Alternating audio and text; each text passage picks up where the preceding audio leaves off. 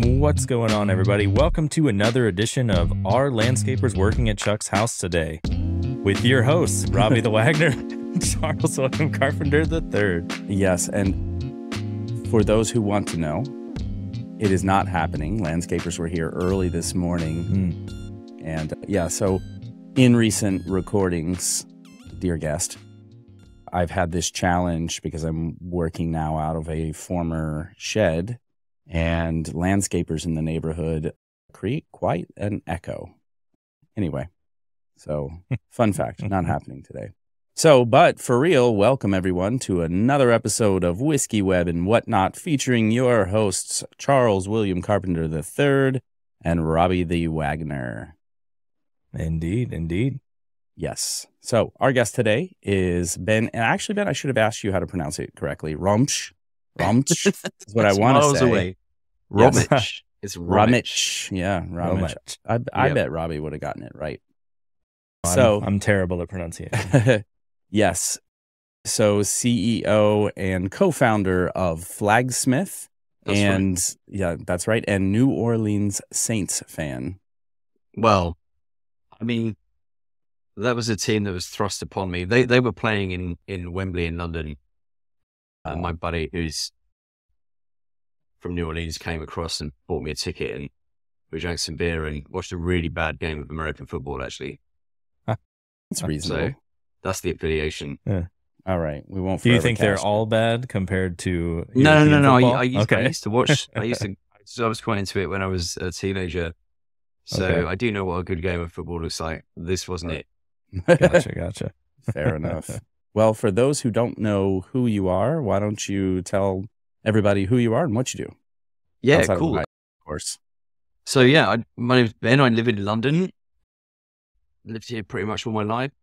I was running a web agency for the last 23 years. And about 6.5, 7 years ago, we started a side project that became Flagsmith. And now I'm working full time on Flagsmith. So it's growing like a weed, and we didn't raise any money. 97% of the code's open source. And yeah, I've got very, very strong imposter syndrome, basically. Well, I can't wait to get into that then. But first, in Yeah, order to I am quell also interested in that other 3%, but we'll get into that later too. Oh yeah, there you go. That's true. That's it. That's the key point, right? That's the money shot, so they say. All right. So today we're having the Redwood Empire Lost Monarch, and this is a very interesting one. It's a blend of 4 12-year-old bourbons and 3 to 5-year-old whiskey. So 60% of this blend is rye, and that rye's mash bill is 95% rye, 5% malted barley, the other 40 being that mishmash of 12-year-old bourbons, 40% of it. And the So mash it's got bill there, something in there. it's definitely got something. 75% corn, 21% raw rye, which this is interesting. I've never seen a distinction there. And 4% malted barley, and proof down to 90 proof to make it palatable for everybody, grandmothers, children, whatever. Yeah. Grandmothers typically drink whiskey straight, is what I've found. That's what Maybe they in say. Kentucky. Well, okay, in Kentucky at least, they would take a little, dip your finger in whiskey and put it on babies, when they're teething and stuff to help numb it. So, I don't know. It I've seems heard of to that. have, and that's how you get adults that are alcoholics. There's actually a very good play about the troubles in Ireland called The Ferryman, and it's set in a kitchen, in a house in Northern Ireland, and there's 7 kids, and it's Christmas, and all of them just pile into the whiskey on Christmas morning. Well, there you go. That's a special occasion. Yeah. Yeah. And there are no alcoholics in Ireland, right? No. Yeah, no, of course not. Yeah. All right. Well, let's give a little dive into this. You're having some, right, Ben? You're in? Yeah. I've got some right. here. Oh, okay. There you go. That cup was full just a minute ago. I'm smelling some rotisserie chicken. No, that's a lie. That's bullshit. I'm calling that one. This is you just trying to test it out, how suggestive you can be. And You don't smell it? no, I don't at all. It is slightly floral for me. I've got a lot of vanilla. Yeah. Yeah. Little a note of that. All right, I'm gonna give it a little.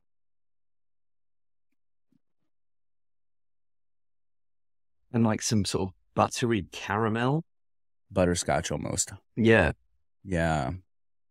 Get a little of that. A little cinnamon on the finish. And I still get like a light floral. Yeah. Hints of Werther's Originals. There you go. Those were good. I'm sure they still were. They're still good. We're just not quite old enough to keep them in our purses yet. Right, exactly. You get those from a grandparent or something of that nature. Yeah, no dried apricot whatsoever in this. So, and it's true. Yeah, not really any citrus at all.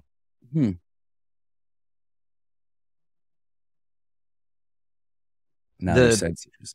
Kind of very buttery finish, don't you think? Like, yeah, it's kind of like cream. Yeah. I was trying to kind of place that. Like, it hangs out for a bit. Yeah.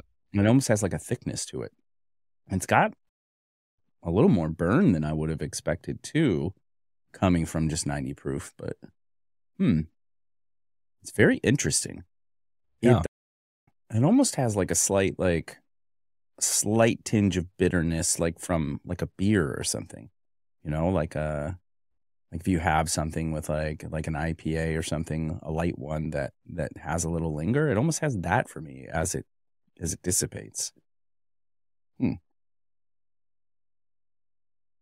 All right, should we rate this thing? Explain the rating system, Robbie, please. Okay, I'll try to remember. It's very complicated. So it is 0 to 8 tentacles, 0 based because we were developers. We used to do 1 to 8, but changed it. 0 is like worst thing ever, would never touch it again. 4 is middle of the road, and 8 is like the best thing you could possibly have. You know, you're going to drink this above all other whiskeys. We'll make Chuck go first. I'm so proud of you for remembering that. Okay, it's very interesting. It's obviously like, it's hard for me to categorize. So Robbie and I will like oftentimes try to categorize, because we have so much whiskey through this. We just try to like compare it to others of the same category. I don't know. This is really like more of like a experimental blend for me. Like, I know those Wolves ones that we had, they were like stout based and some weird stuff like that. I almost think about it like that. Yeah. I don't recall price point. I don't know, 60, 70 bucks, maybe something like that. I don't think it was too crazy. Yeah. So I do think it's very interesting. It's not like, it's not blowing me away, but it is very drinkable. And I kind of keep coming back to interesting. I'm going to try more, and I will probably eventually add a couple of drops of water and see how that opens it up. But I think in that category of things, it's definitely above average. It is interesting. Price point, not too crazy. I think I'm at like a 5.5. Yeah. Would have, again, still exploring it. Okay. Yeah, for me, it's going to be, I think, maybe a little higher. Like, this is pretty good, I think, and it's interesting. Yeah, I don't know what category it's in, really, but I'm definitely going to drink a lot more of this, and I don't always do that with the ones we try. So I'm going to actually give this one a 7. I'm pretty impressed with this one. Okay. I like it. All right. What do you think, Ben? So I'm more of a peated person, and generally I find it hard to separate non-peated whiskey. The interesting thing about this is it's got a very sweet kind of, smell, but there's quite a kind of nice harshness to it as well. You know what I mean? So it's like, I'm not getting the peat, obviously, because it's not peated, but yeah, you don't have that kind of, I just don't like the kind of long sweetness you get with a lot of unpeated whiskies. But this kind of like the harshness kind of like kicks through there and gives you something else to think about. So, I mean, I drink pretty much anything. So The bottle won't last long in this room over the next few weeks, but I'd drink it again. I'd give it a 5, I think, maybe 4.5 or 5. Yeah. You won't throw it out. That's good. And you said the next few weeks. I think you said days wrong. Well, maybe. Yeah. I mean, it depends who's listening. Yeah. There you go. Hey. All right. So we'll take that and we'll roll it into the segment of the show that we call hot takes, and hot being very subjective, but we just like to look at the things people argue about online, and developers are very passionate about their ways of doing things and tools and whatever else. So we take some of those hot takes and ask here to our guests and each other. So I'll take the first one. Okay, so Ben, will AI take over our jobs? No. And why? Well, see, I've made a career out of not jumping on bandwagons. Having said that, AI is probably the most legitimate bandwagon that I've not hitched my ride on. And actually, just before we started recording, I was looking at Claude. Oh, yeah. Another business that I'm involved in has a really perfect use case for using AI. But the reason I'm so certain about no is because the jobs that we have will just become kind of higher level feel, right? Like if it can write unit tests, great, right? That's really boring. Yeah. I'm happy for it to do that. And if it can even start writing a Django code or React components, then great. But when it comes to, I just feel like the role that we have will become a little bit more like it's been doing in computer science for decades and decades and decades. It just becomes more of an abstraction. But so maybe our roles will change, but I don't think it's not going to be like 90% of software engineers lose their jobs in the next 10 years. I don't see that. Yeah, I kind of concur too. I think it's like, it depends on exactly how you mean, because I think it's really hard to be a junior and get into the field now, because it's like, why would we hire you? We can just like type on a keyboard and get some AI to generate what you would do, because you're going to not do a good job. So it's like, I think most of the people that are more senior are pretty safe for the foreseeable future. Point. I hadn't considered that. That is a very good point. Yeah. So it's a tough time to get into this field, because like there's so many people that got laid off too that are like looking for jobs. So no one's hiring juniors right now. Right. Yeah. I can see it kind of equalizing the playing field to a degree. Like if the bar to entry is higher because you need to understand and do so much more to sort of provide the value there, like fill the gap beyond a certain thing, but also I think regressively be able to review and edit, the output of these AI interfaces. So like, it's like maybe it becomes more refined, like, lawyers go to law school beyond, and maybe there's something like that. There's additional training. There's a higher bar that comes into play before you're able to enter the profession. I don't know. It's hard to say. I think in so many ways I agree with you, though, that like we as humans aren't going away as part of this. Yeah. I kind of feel like I find that I'm already tired of that question, right? Like, and not I'm going to go at you for asking it, but the kind of it just feels like, like the Luddites complaining about the steam powered factories, like, it's got a bit of, that this is a 300-year-old argument a little bit. Yeah. And I just kind of feel like it's like all these new jobs that are going to be created by it and all this sort of stuff. So, I mean, I do find it fascinating that kind of illustrators are the first ones who've been properly kind of, maybe not, but that I would never have expected that it turns out that illustrators are the ones that are really in the firing line. Yeah, that's wild to me. Yeah, absolutely. That's true. I hadn't considered that at all, but it's easy to like replace the idea of even like stock imagery just by 10 minutes of prompts. Like in 6 months, 12 months, it's just so common to see, I don't know, like blog posts or Twitter posts with what it's kind of amazing as well. You can immediately tell that they're AI generated images, right? Well, I guess that will get better as well. But yeah, like that's just commonplace now, right? Yeah, absolutely. Yeah. We use it for the art for the show. So there you go. Yeah. Yeah, I can't wait to show you AI Ben. It's going to be great. Yeah, you get what you get. I don't spend that long on it. So you get what you get. Yeah. All right. Our next one here, Rails or Django?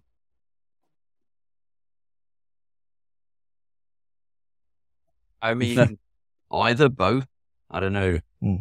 I haven't used Rails for quite a while. It's kind of a little bit, it's got more going on than Django, right? Like it's got the kind of more dynamic front end stuff and shuttling things back and forward and things like that, which I guess you can do with some other libraries in Django. We built Flagsmith on Django primarily because it let us build a REST API really, really quickly. Oh, yeah. With Django REST Framework. So thank you to all those people that built those tools. But it's held up really well, right? Like the bits of the application that we need to be super performant, or everything else is good enough kind of thing. Like it doesn't break. It's absolutely rock solid in a high load environment. So, you know, but I'm sure Rails would be as well. But for us, I mean, it's kind of credit to Django that it did what it did at the start really, really well, which is why we chose it. But it's maintained. It's kind of impressive that it's maintained that as we've scaled the platform. Yeah. Like it's still highly relevant. It feels like it's bubbling up as the list of battle-tested frameworks comes back to light of like, oh, maybe we don't need to over-engineer everything and use 64 like cloud SaaS products with freemium models. Just 63. Yeah. We only need 63. Planet Scale is gone now, so not really, but they're not $40 freemium. a month. It's not gone. Right. Yeah. Well, and that has people aghast. But anyway, I mean, $40 a month for a hobby project is, of course, whatever. Not awesome. But I'm way off track here. Well, then in that vein of thought, I think this is another good one. Were front end frameworks a mistake?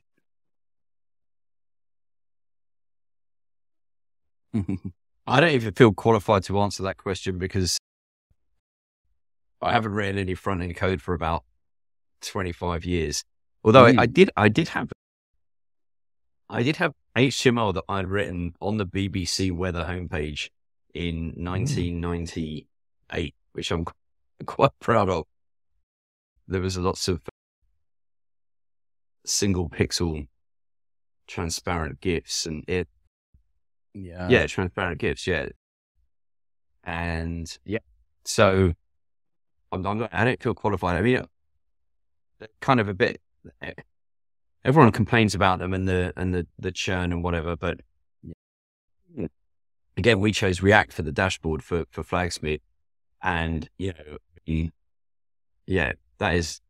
Was that a technology decision or a hiring decision? Well, it was just what we knew. But again, like I mean, Django is really old now, right? And React's pretty old as well. Yeah, I'm pretty old. They're like, again, they're tested. Yep. I think the sort of wars around them is what's tiring. Yeah. Yeah, because most of the like problems that people are arguing about are very like nuanced, very specific use case, or just just opinion, just about like, I don't like doing this thing. I don't think that's the best way, right? Robbie will chime in on that. He wishes everything was still class components. So, yep. You know, I like classes. Like, you think about stuff like classes, whether you're using a class or not. Don't even pretend like you don't. Like, anyway, it's all. I don't want to go down that path. Yeah, fair enough. Let's see. Git rebase or git merge? I set up a configuration in Git years ago that works really well for me, and I don't actually know which it does.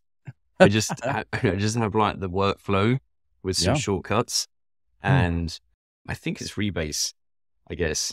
Yeah. Well, there you go. I mean, whatever the magic does, that's also a pretty good answer.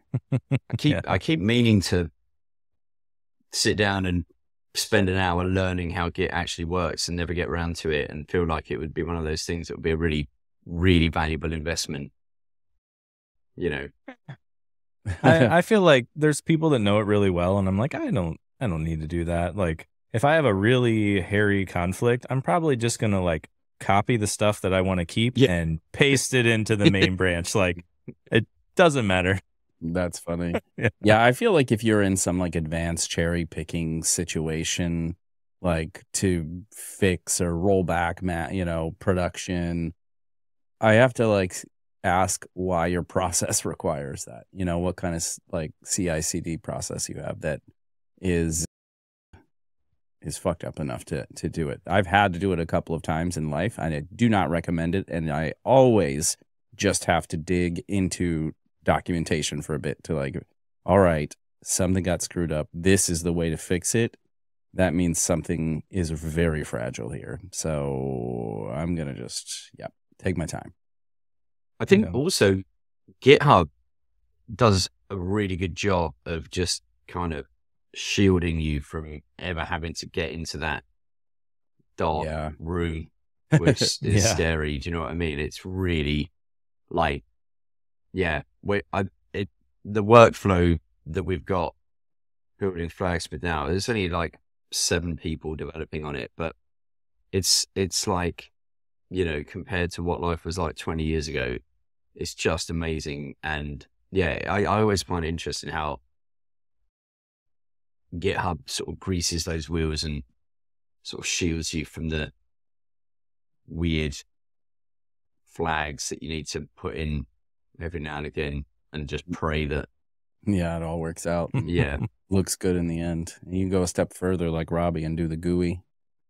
Yep. I use their GitHub desktop, and it's great. Sublime Merge is really good.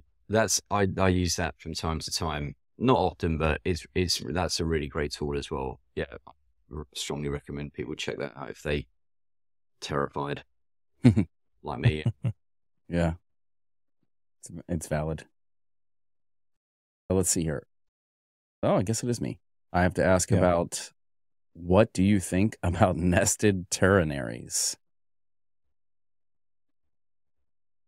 I don't even know what they are. Oh, hang on, ternary, right? Yeah. Okay. Sorry. It's my weird freedom accent. It's a little like this, and sometimes you don't understand what all I say, but I said ternaries. Ternaries. I don't know how can I make it worse. But. It's actually interesting. Like there's kind of Pythonic people and React TypeScripty people, and I was kind of get the feeling that sometimes JavaScript or TypeScript developers spend a lot of their time trying to show off, like, I mean, the whole thing is showing off now. That's how we ended up with those frameworks. Like Python people wouldn't think of doing that, I think. Yeah. Like there's if else for a reason, maybe. Or switch statements, or a billion other cleaner, easier to to reason about. So I think that's fair. That's a pretty good answer, in that like from the Python world, you just wouldn't even think about trying that. Yeah. It just doesn't make JavaScript people have been living in like 87 nested callbacks for so long that Yes. a nested ternary seems like this kind of like This is easy life. basic stuff. Yeah. You also, it's easier in JavaScript because you can never press, like, you don't have to do any spacing like you do in Python. You could just like type it all out and then auto format it. So like you can be really gross about it and then be like, don't care. It is the Wild West still in so many ways. It's kind of funny. Oh man, I gotta fill up here. Yeah. All right. So yeah, we do want to get into a little bit about Flagsmith here. Do you want to give just a quick pitch into what it is, what you use it for? Yeah, sure. So Flagsmith is a open source feature flagging platform. So it's a collection of an API of in Python, Django, React front end, a dashboard, and then SDKs in too many languages that Chuck and I were talking about earlier, which are, it's really hard work keeping SDKs polished and up to date and in line with each other and not upsetting the people who write in those languages. And that's the hardest part. Feature flags are a kind of a engineering technique that allow you essentially to decouple deploying your code with releasing your features. So up until maybe 7 or 8 years ago, that's how, deploy your code and then all your stuff's released. And if you don't want to release it because it's all broken, you're kind of rolling back and database schema change reverts and all this sort of stuff. Feature flags allow you to toggle in your code features or behaviors or user journeys or whatever, switching on and off. And there was a kind of there was two sort of seminal sort of blog posts about feature flags, one by Flickr back in the day, another one by Martin Fowler. And they're still kind of contentious, right? Like a lot of people, some people think that, their idea, introduce kind of like habits or whatever. But we, as I was running this agency, we were doing work with these large enterprise organizations, and they just couldn't release the code. They could not release the code. They couldn't deploy it. They had multiple teams with cross-dependent things that, some tests were failing and they'd punt the release and then they'd punt the release and then they'd punt the release. And we were like, what the hell is going on? Like, suddenly they've got like 4 months of work. They need to deploy it because the CTO's getting, destroyed in board meetings. And we were like, no, this is nuts, because we were in the consultancy, we were in the middle of this, like just trying to keep our heads down and not stress out. But yeah, so that's where the idea came from. And yeah, we open sourced the project. It was a side project of the agency. We open sourced it. Back then there was like a couple of commercial providers out there, and there was us and Unleash, who were the other sort of earlier open source projects. And yeah, it's sort of grown pretty slowly at first and organically, and then just before COVID I started working on it full time, and now we're 15 people, profitable just about. We kind of have that dial set, just about profitable, more months than not. And yeah, it's really great fun. It's been really interesting running an open source project that's completely new to me. And yeah, we'll see where the boat takes us. But we're not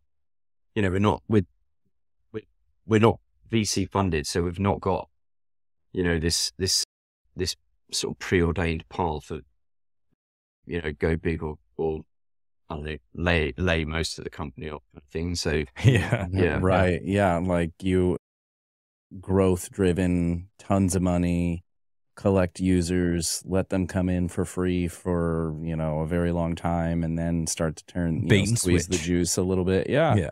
I mean, I think that's what Launch Darkly was, right? Initially, didn't they open, like, kind of launch with a more freemium model? It's like the first one's free. Once you start getting deeper and having more calls, then, the bills go up, and people have, once you're really invested in this path, which, to be fair, I do agree with bad habits or not kind of thing. Like you said, when you have multiple collaborators, you want to keep shipping, but maybe it's not ready for prime time. But you also want the ability to test in a real environment and all this.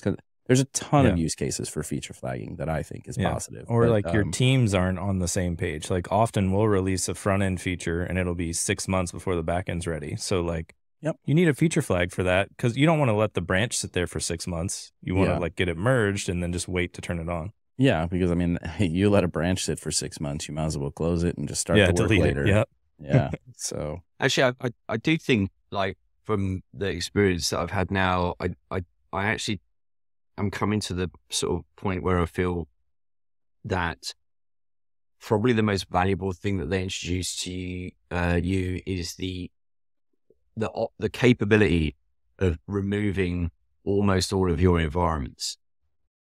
And I think that generally, and this isn't, obviously in engineering, there's no sort of golden bullet for everybody, but reducing the number of environments you have and aiming to get to one, not maybe as a kind of a panacea rather than an actual, we have to get to production environment. Yeah. I think that's probably the most valuable thing. You can test in production. Everyone's I was just going to say, you're advocating for testing in production. Well, yeah, but you can test in production. You can do it in a really safe way. Right. Because no one else can see it. That's true. I mean, oh my God, I feel like some of the projects that we worked on, probably half the bugs were a configuration issue in some random environment that someone had decided to stand up. Yep. And then it's well, if you don't know if it's going to work in that one, then you definitely don't know if it's going to work in production. So what are we doing? Yeah. Yep. Yeah. And the idea that staging is production almost completely untouched. It's never quite the same. It's never quite the same. The database is a little different. We have security, compliance issues, and we can't copy the database down or whatever it is. There's always a reason why you never have a full-fledged copy of production, but then you have this, but it's reducing environments is an awesome use case, because I can think of, even in recent history, so many times where you will have a shared QA server and different people are pushing different code to that at different times. You'll have 4 teams having their own kind of roadmap and sharing a QA server, except you never truly have integration until you get to production. And so how are you actually ever testing this? You're never certain. And then, all hands on deck, everything's on fire because we didn't know this was going to happen, even though we have overlapping priorities. So that does seem like a very strong one. The other thing we noticed was it would always be the best engineer on the team who would be the one figuring out all these configuration differences, because the best engineer on the team is the one who's got the most understanding of how all these different things fit together. Right. And, we were at one point, we were doing this big project for a bookmaker in the UK. And I realized at one point that the lead engineer that we were providing to the customer was basically spending his entire day, every day, just dealing with this stuff. And well, why doesn't this thing work in that environment because of this and da da da da da. Right. So it's the most expensive person on the project, or the one that could deliver the most value, was the one who was sat staring at environment variables for pre-prod, and it's, oh gosh, why are you doing that? Well, I understand why you're doing it. I just explained why he's doing it, but why are you doing it? Yeah. Why do you settle for that? Why is that Right. good enough? Why is like they're never a priority? Yeah, I always find that amazing that it's like you would continue to waste that kind of expensive time and expertise than likely burning someone out. So they're going to go do something else anyway. Well, it actually resigned after that project, right? Absolutely. Like, See? Yeah. We've been working together for like 12 years. Yeah, you couldn't predict it any better. And instead, you would rather go through all of that to ship more features, quote unquote.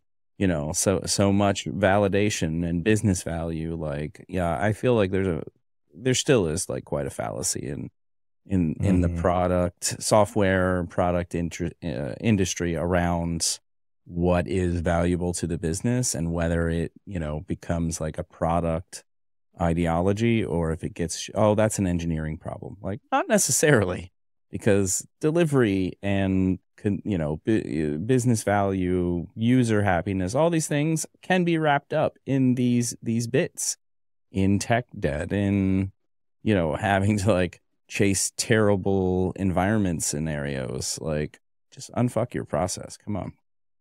The other thing that's interesting is like this, in some ways the engineering, front end frameworks or whatever move very quickly, right?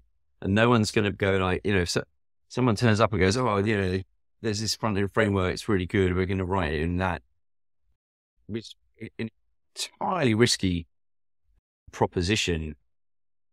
But there's still these shibboleths. It's like, well, why don't we just delete these 5 environments because they're crap?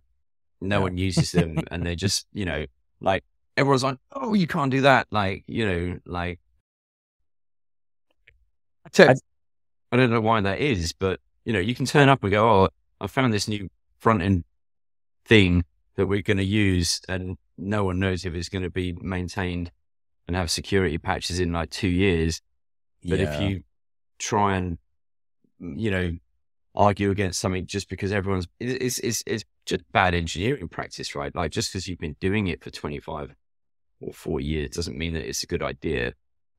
Mm-hmm. Yeah.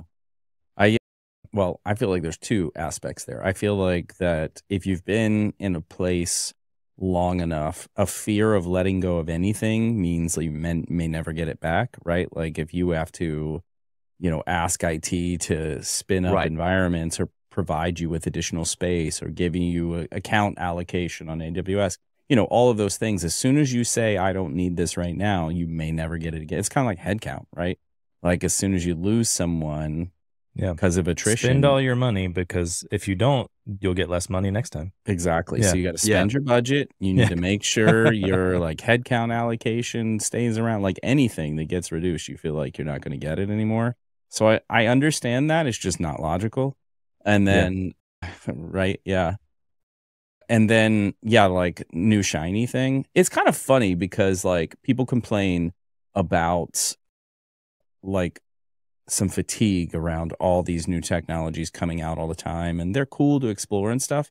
And I think it's probably a little more like show off and talk about than real world application. Like, honestly, React is everywhere.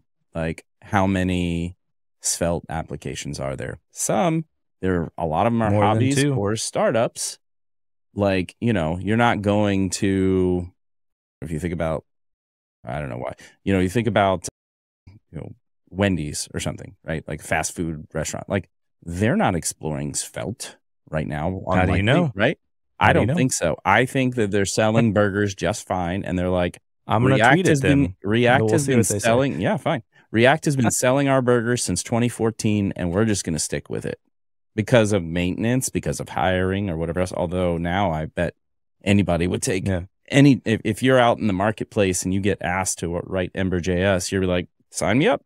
Is there a paycheck with that? I'll take it. But also, like, React hasn't released a new version in over a year. Everything else has. What? Yeah. So I think the writing's on the wall there. After server components, maybe we can bury it. I don't know. That's a controversial opinion. Yeah, before we get them fully released, let's just quit that and then. Let's stop before this comes for sure. Yeah, not just in Canary and Next. I just looked it up. Django's 18 years old and React is 11 years old, right? Yeah. I'm good with that, right? Yeah, like Yeah. those work. I mean, I went through this, and I've mentioned this before on the show, but whatever.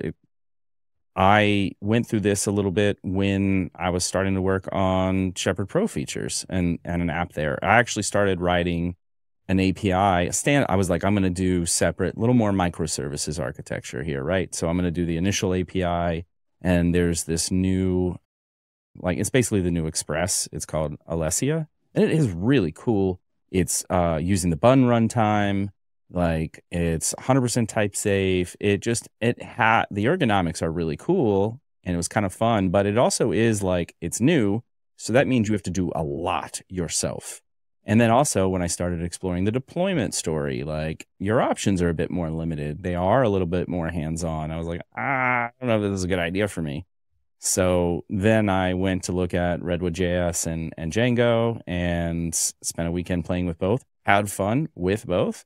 And I just haven't done Django in a long time. So I was like, am I going to relearn this? I'm just going to go to Redwood because it's React. Did I make you get on the brackets train? Yeah. Get on the brackets train. That was part of it. I must have brackets in my code according to Robbie. But like, it comes with auth. It was easy to set up a mailer. It was like, you could set up like server, like functions, like standalone API functions on your own. So you can create webhooks. Like, it just comes with so much already done for me. I just want to build. Great. Yeah. You should use batteries included stuff so that you can focus on your domain specific features and you don't have to like build all that crap to get started. Yeah. That's what I think too. Like, it's almost like we were talking about with AI, like the bar, just get a head start. Just go here. AI can do some of that legwork for you. It'll make you more efficient because, it gets you past certain points. And then you're smart enough to deal with ABC things. I mean, Robbie isn't, but I am. I'm smart enough to deal with I can only do A and B things. Not C is a little hard for me. Mm-hmm. So I'm very curious because we're talking open source, we're talking projects, we're talking Flagsmith, so I feel like commercial open source is starting to bubble up a lot. Our industry has changed a bunch with a difference in finance markets and all of that. So there's no free money or much less free money out in the world. And so you're seeing like less like freemium cloud products, and they just want to acquire users and growth, and we'll turn that into a unicorn. And there is more of a realistic take, right? And people have started to look towards open source software and commercial businesses around that, which obviously you know a lot about, which is just an interesting business paradigm. Like, how does an open source project start to become a profitable business but exposing 97% of the secret sauce? Well, yeah, I mean, that's a big question. I think the thing that I've noticed over the last several years is engineering folk generally, if you don't take the piss out of them, and that depends on, the project or whatever, but everyone kind of know, if you don't kind of pull the rug on them, or then it's definitely more, it's not religious, right? It's not, the commercial part of it is, 30 years ago, with the free software movement, it was very religious. That's fine. I love Linux. Just playing with it in 1994. It's brilliant, blah, blah, blah, blah. But there's definitely, as generations come and go, there's definitely a sort of like a tacit understanding that, if you're not like abusive or rude to that relationship, then I'm trying to build a sustainable company. We try really hard to make the free version of Flagsmith really good. And the bottom line is really, if you're using it with a team of 10 engineers or less, if you squint, you probably wouldn't notice the difference between the the £12,000 a year version of Flagsmith and the one that doesn't cost anything. Right. And Sounds we heavy, have a though. philosophy that I came up with a while ago about how the sort of TPS reports features, the kind of non-functional requirement features like auth and audit logs and sending stuff to Splunk and all of that stuff. We're going to charge like money for that because engineers don't care, right? Like engineers don't care about audit logs. Some weird ones. Most engineers In just general, want to write, you know, they don't care, but they care about, you know, I don't know, an Elixir client or being able to do this sort of like cool thing with the. So the philosophy, the sort of the open source philosophy of Flagsmith is that it's an engineer that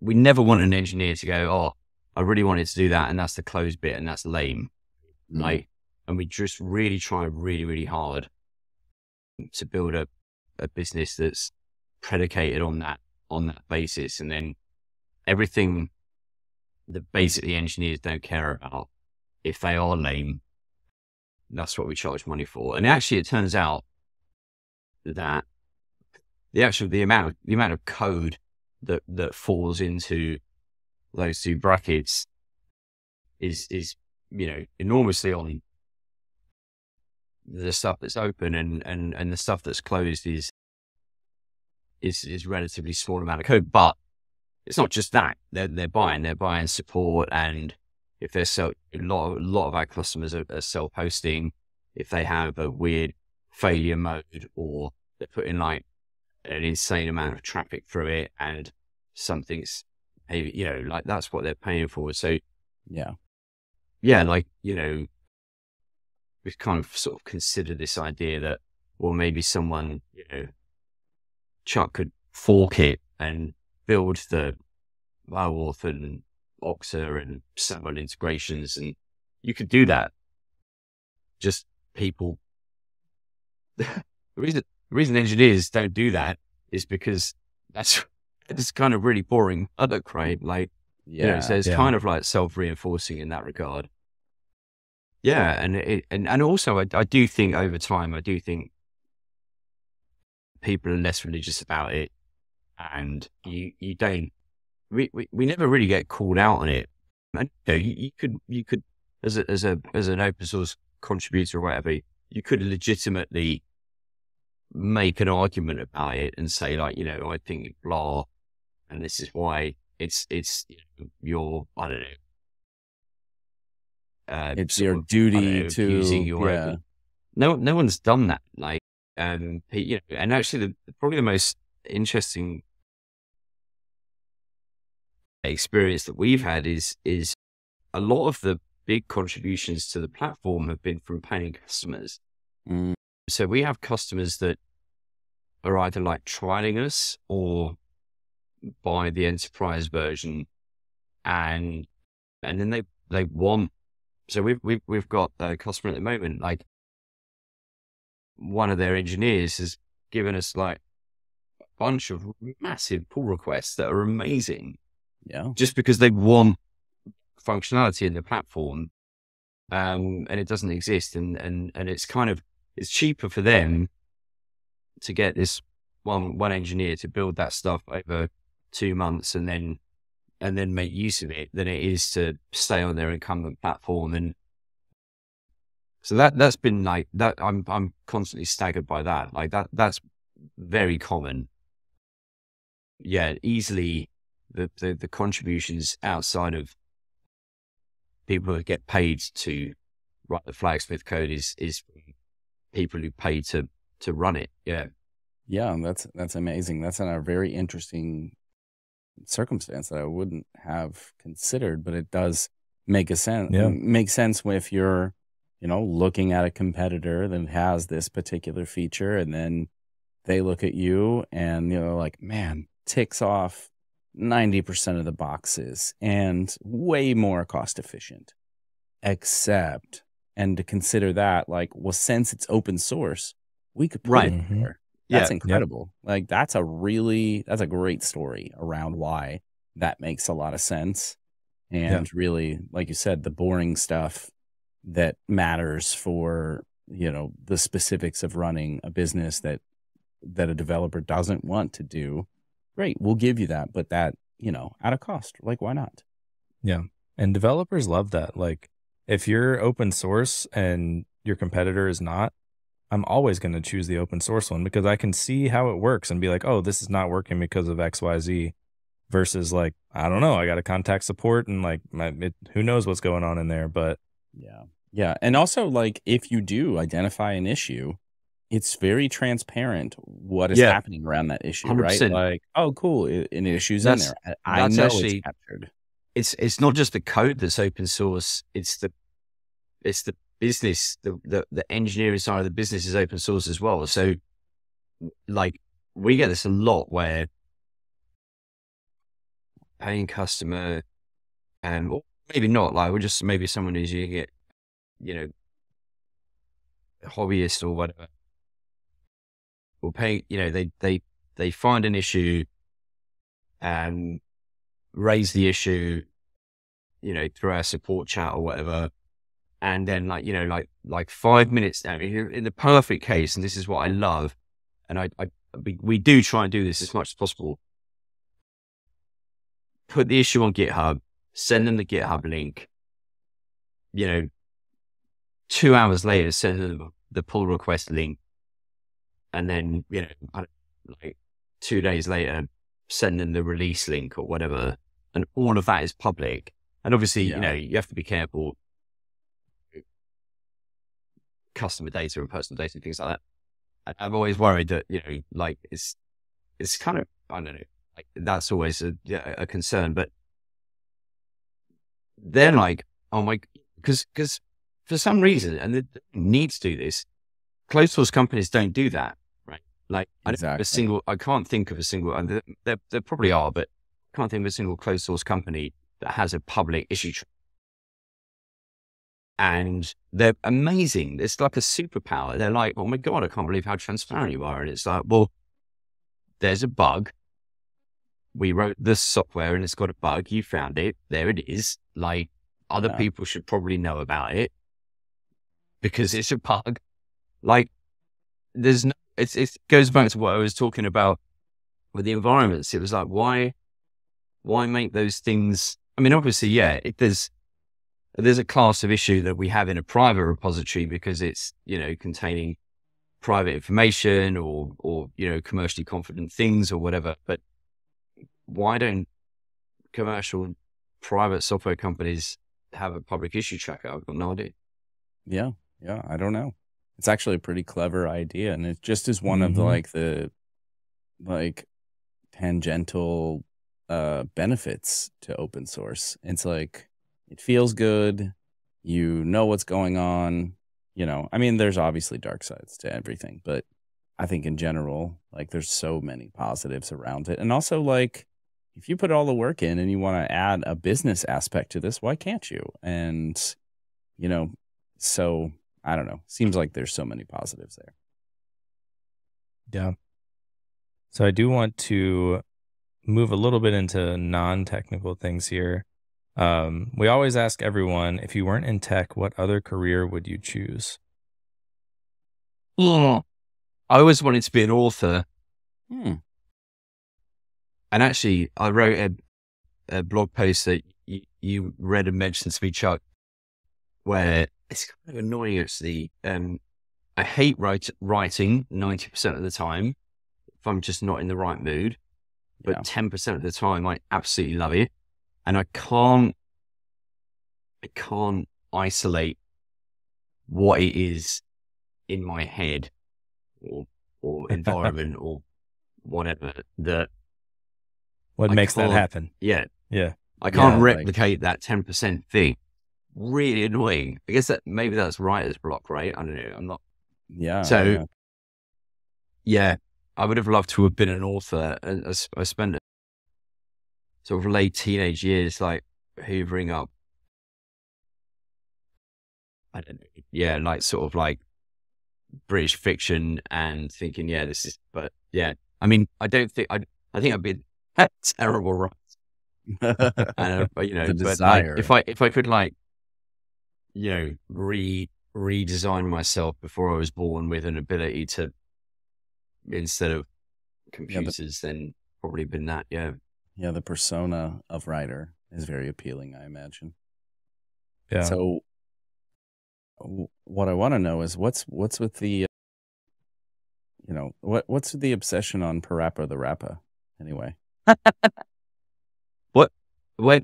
I saw an old tweet where you complained about your like PS1 CD of Parappa the Rappa, which I remember that game. I can't believe it was a game ever, but anyway, it got scratched. Whatever. So I was born in 1975, which meant that I was at university when the PlayStation, just as the PlayStation 1 was released. Yeah. And so I was kind of the absolute bullseye target. Sony marketing, this person's going to buy our console. Oh, yeah. And at the time, I don't know, I was curious about this because I can't imagine it would have played well in Sony Japan, but Sony in the UK went really hard marketing into nightclubs. Oh. And I'm not, I'm talking about the nightclubs that stayed open until like 6 a.m. and had lots of techno music and stuff like that. Right. It would be very common in the nightclubs that I frequented to have PlayStation consoles there paid for by Sony. Huh. And they lent really into that culture. And Parappa the Rapper basically got loads of sort of stoner culture. Yeah. I mean, they're not even sub-references. They're like blatant sort of like stoner culture references. And so we used to play a lot of Parappa the Rapper when I was a student. And then I finally got my PlayStation out and I found my Parappa. It's one of the only discs that I've still got. Yeah. And it's got a scratch on it that causes it to reboot after you've done the reggae frog who's selling skunks.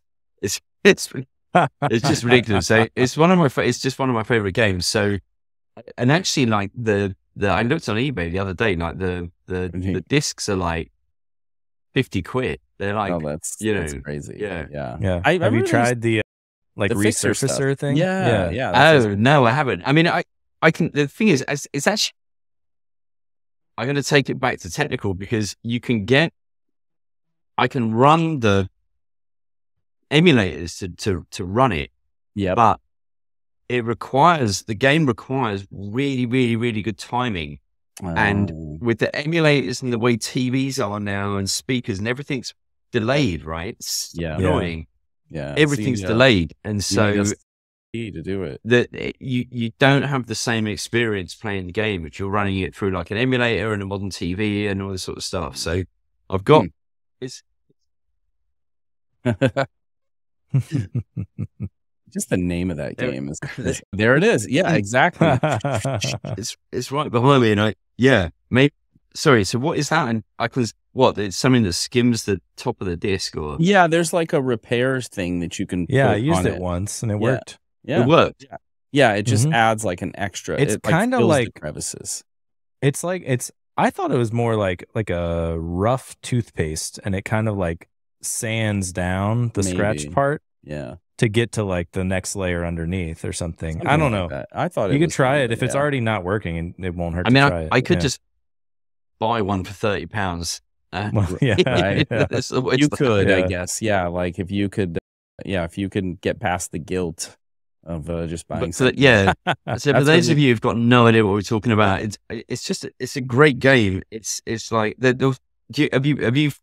I played it a long time ago, but I definitely played it. I remember how like it's so weird. It's so odd. So weird. It's kind of very. It's like a dog, rapper sort dog. of merge between American and Japanese culture, and is it leveling the game to this? It's about this rapper, and he's trying to impress this girl, and he takes her to a picnic, and then on the way back, he really needs to poo. So he stops at a service station, and there's a queue for the toilet, and you have to wrap your way past the people in the queue. You have to kind of battle wrap your way past the people in the queue, Yeah. and then if you complete that scene, it goes into the toilet cubicle and does this big poo. It's so weird. It's just amazing. Yeah. It's so funny that was like your entry into the PS1, because I am also Gen X. And I remember like walking into a game shop or something. I think it was like, I don't know, get your hair cut. And afterwards I was like, oh, I'll walk in this game shop. And somebody was like demoing Tomb Raider, or no, I think it was not Tomb Raider, but Tomb Raider was a good one too. It was Resident Evil, the first Resident Evil. And I was like, what is this? This is incredible. And I bought a system on the spot. Right. I gotcha. Yeah. I did the same. Actually, Matt, who I started Solid State with, we were at this management consultancy out of university, and he had a Nintendo 64 with GoldenEye.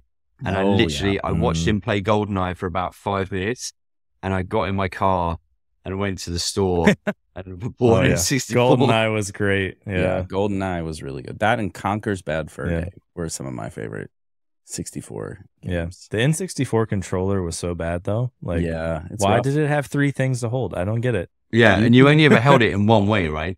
Yeah. You can get one, like a USB one now, because I have like this Recall Box emulator thing where you can choose from like 40 systems, and you got to get your own ROMs. And then I was like, oh, cool. Donkey Kong or something. Donkey 64. I don't remember what it was called. And then got one of those controllers, and I was like, wait a minute. I hated these. Yeah. Yeah. You fell into that trap and got it again? Yeah, I got it again. I was like, oh, let's play these games like with the same controller with my son. And then I was like, wait, these are terrible. They were, yeah. Yeah. Well, games are really good, though.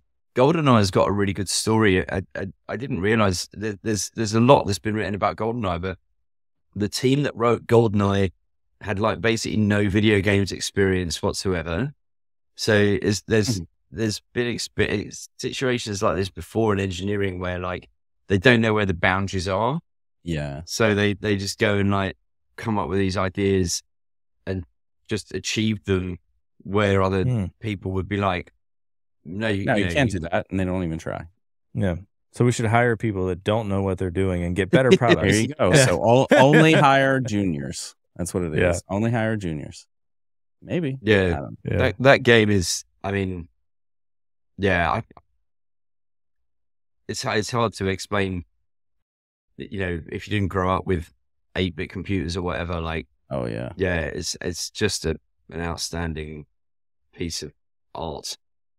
I had the first the NES, and when it was like Nintendo Entertainment System, and it had the robot, and it would grab the gyroscope and then move it over to spin on a different thing. That was like, I don't know if anybody remembers, early 80s. Had like Castlevania. What is this? And then there was a NES before the NES?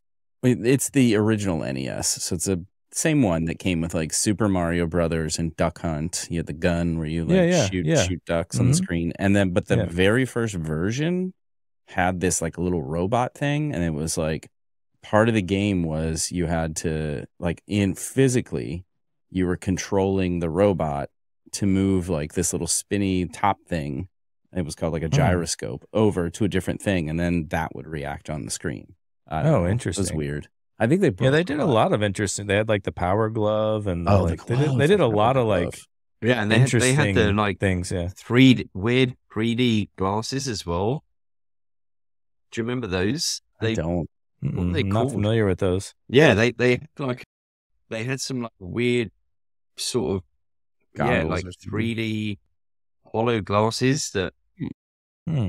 Yeah, they were really terrible. Like the experience was awful. I imagine, but it's a mad company. Like, it's kind of like the glove. Like that thing was impossible to use, but you were like the Power Glove, and then you're trying to play the game. To have, it just never really worked. I don't know. Shit, it's like the gyroscope. It was shit.